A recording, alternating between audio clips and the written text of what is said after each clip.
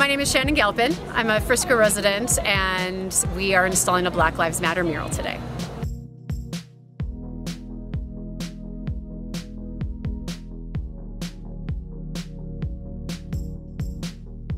My name is Devin Galpin Clark, and we are here today doing a huge street mural, Black Lives Matter, across the main street in Frisco, Colorado. I'm Kelly Rogers, Kelly Rogers Art.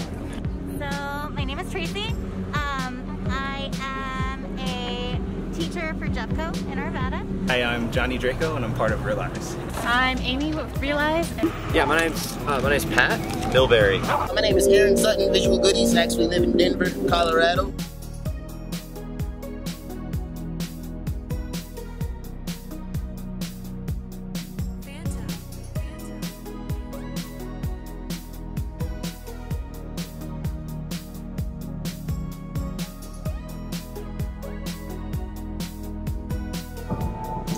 I had to create within the space of a sea. So if you see right there, you can see like a head right there, right? Then if you see that there, you see a head. So it's essentially turned into a profile of one of the beings that I've sort of created throughout my art career. I create Afro-cosmic multicultural work, so yeah, you'll see.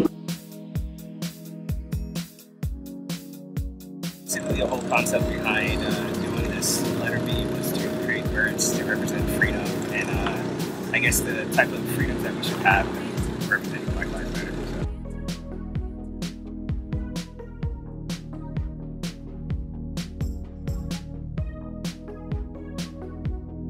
This mural actually stands as kind of a public statement that they stand in solidarity with race, equity, diversity, and inclusion discussions, but that this is not their policy changes, that we now as a community need to hold the town council accountable.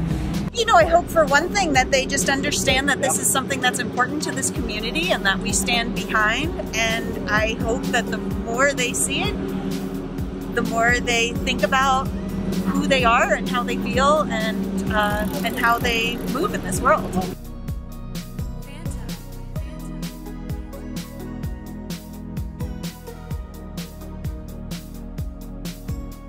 My concept was I wanted to showcase Frisco, so this is a topography of Frisco, and I have the peak.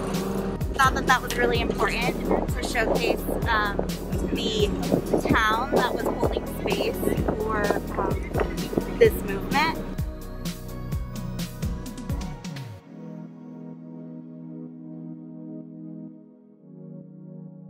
Green couple Colorado flowers here. And then on the top there's a symbol that represents the power of love, and it originated in Ghana in Africa. So I was trying to bring some of nature into this mural for the R. As I'm an environmental activist and a climate activist mostly, but you can't have environmental justice without social justice, and you can't have social justice without environmental justice. So I kind of wanted to bring that in and tie it in a little bit with climate activism, endangered species, and bring some of the local wildlife into town.